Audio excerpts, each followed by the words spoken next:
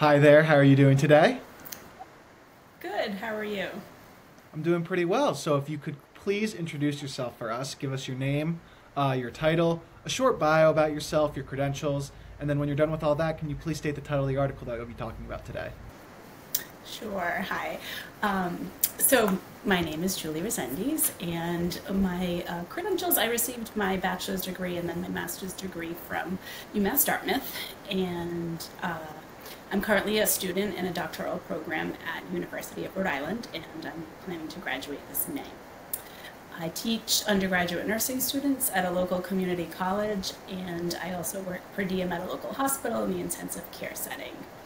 And my article title is The Nurse's Role in Advanced Care Planning. Fantastic. So could you please briefly give us an overview of why nurses should read this article? Sure. So I think both new nurses and experienced nurses should read this article and know that they can initiate and have advanced care planning conversations with patients. These conversations allow people to share their goals and their preferences regarding future health care.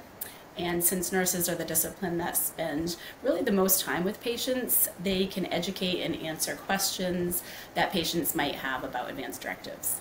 And these directives are critical to allow patients to share their wishes related to future health care. Awesome. Could you please tell us what made you want to write an article on this specific topic? Was there a moment that you just sort of were like, yes, this is why I want to write this?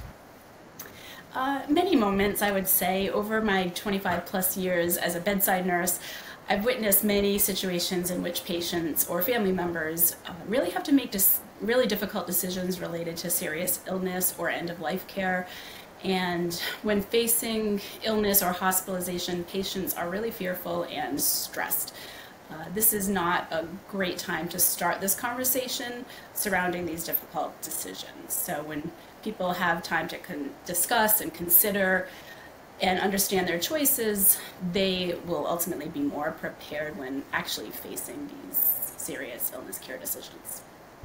So with such an important topic, obviously there's a lot that nurses can take away from an article like this, but if you wanted them to remember 2 to 3 things specifically that are the most important that you want them to be like, yes, this is exactly what I want you to take away from this, what would those 2 to 3 things be? Well, first I want nurses to understand what advanced directives are and that they are legal documents, but they do not require a lawyer to complete them. Advanced directives differ by title and by requirements in each state, so nurses really have to learn or understand the laws surrounding advanced directives in the state in which they practice. The 2 types of advanced directives I would say is really important to know, the living will and the durable power of attorney for healthcare. So the living will is the written document that details the treatments that you would and would not want. And the durable power of attorney for healthcare is the document in which you name that person that you trust to make healthcare decisions for you, for when you cannot make them or communicate them for yourself. So remembering that these advanced directives are only relied upon when people cannot express their decisions for themselves.